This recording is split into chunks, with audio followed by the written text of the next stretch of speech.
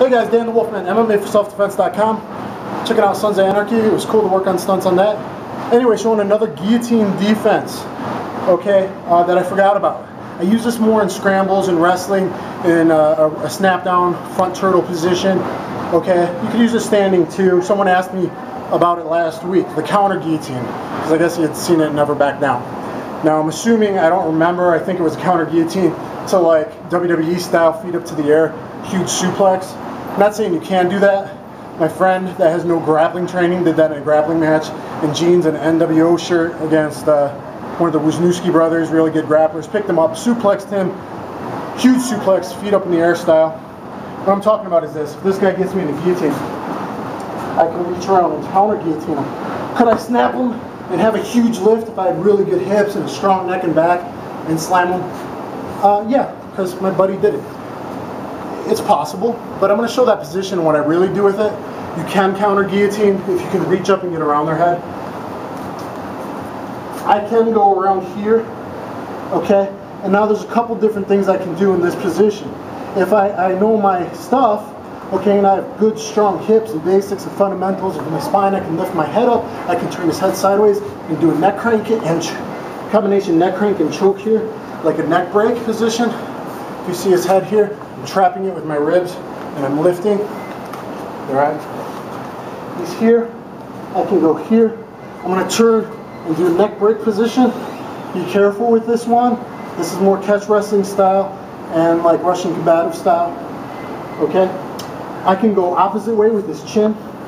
Pull him out this way to control this man if I needed to move him in a certain direction for self-defense. Okay, for combatives. Control the chin, you can control the man, control the head, that's where the body goes, basic wrestling stuff, that's more combative stuff. Okay, I'll show you how to use that on the ground to turn into a submission. More on our knees, maybe you got me in a front headlock. Snap down, we're here wrestling, we're on guillotine, but you can get your hips back a little bit. Okay, so we're going to be wrestling here. I'm going to come up here and get his chin.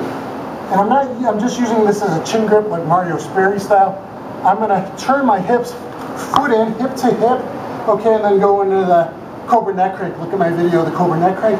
Turn the corner, turn, show my hip, his hip, bring his head out, compress his head, chin this way, head up, before I let his weight go down. Boom, hit him right there. Okay, that's the Cobra neck crank. But this is showing how to do counter guillotine. You're caught in the guillotine, the front headlock position in a scramble. It's really important to go to the Cobra neck crank. One more time.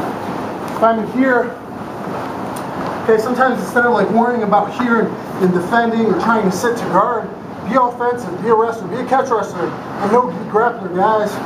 Okay, put the arm over the head, grab his chin. I might be in here defending a little bit. Okay, if I want, I'm gonna step up, put hip to hip, pivot in a circle, counter here before I let his shoulder blades hit the ground and turning him out. I always tap the guy before. I don't set him his weight down and re-lift him out. This one's dangerous. Be careful. But it's showing how to use that principles of where the neck goes. Okay, so this is, I have a lot of guillotine defenses. This is one of the guillotine defenses. Okay, again, standing. He's got me here. I could come around here and I can submit him with a neck crank. I can work, of course, with this arm. If I wanted, I could turn him this way to then work this arm behind him. Okay, if I wanted to control this man, so then chicken wing him this way. I can put his head in between my crotch, get a little bit of a neck crank action and a broken arm, shoulder, elbow lock there, double down wrist lock. You can play with the guy, even if he knows what he's doing, he's got his hips low. By him grabbing you, he's also weakening his system. Okay, you got me here. I might be getting choked. Again, you guys can lift up and defend. Look at my other ones. But if I get around here, I can work. I can work on this. I can work on the neck. Neck crank. Twirl him if I need to. Move him. I could have popped out and went to here. Or I can work this way. Take down. Arm bar. Grab one more time, Chris. So, here, maybe he snaps me down. Snap me down to the ground. Boom, go down on the ground. Okay, but I got this. Turn the corner. Okay? Turn the corner, lift your head. Always get good separation here. Step in hard. Turn this man. I got the neck crank there. Even if I lose it, I can't tap him out. I'm in a control position. See, my weight's not on the ground. Catch wrestling style. My hips are floating. My weight is on this mat. I'm ready to do side knees for self-defense, or Asian MMA rules, old pride rules. You know, you're in a good position.